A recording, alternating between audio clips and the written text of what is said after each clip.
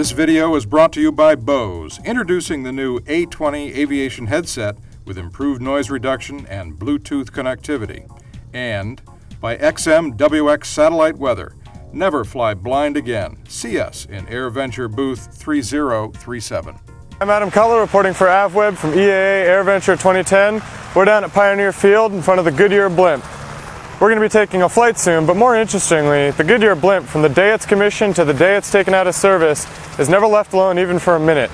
We're going to be talking to their crew chief, Charles Schenkel, to learn more about that. Yeah, we've constantly got to have somebody with the airship 24/7.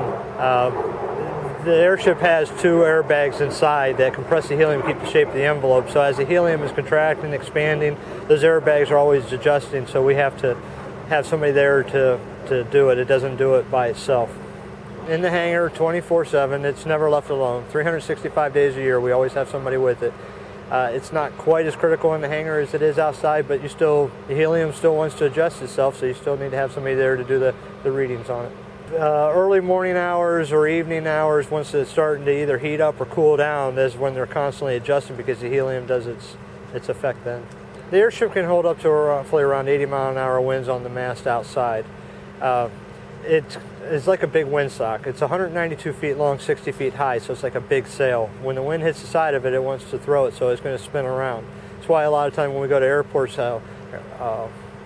pilots like seeing the blimp on the field because it tells them the wind direction. Rain doesn't hurt it, it just creates some weight. So again, the watchstander has to pull the ballast out of the airship to make it lighter, and as the rain goes away and it starts drying off, we got to put weight back into it. So rain can build up to roughly around 600 pounds of water weight. Snow, on the other hand, is a big factor. Snow creates a lot of weight, so we try not to be in the snow. We do have a hangar that the airship goes into to keep the snow off of it. You can actually tell by watching it how the airship will kite through the air and how it comes down and the landing gear hits the ground, as well as just picking it up. We try not to be no more than about 100 pounds heavy on the mooring mast, so you can actually go up and literally pick it up and you can watch how it falls and stuff. And we usually just know by training and over the time of how heavy the airship actually is.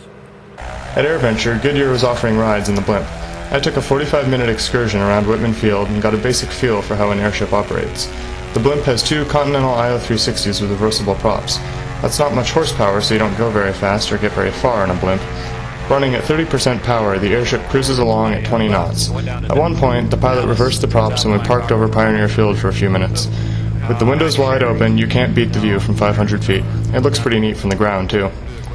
It takes a lot of people to operate a blimp. As you can see from this clip, it takes about 5 guys on each mooring line when the blimp lands, and for takeoff, they give the airship a good bounce to test its buoyancy. The blimp was at AirVenture for most of the week. To find out more about the blimp, check GoodyearBlimp.com.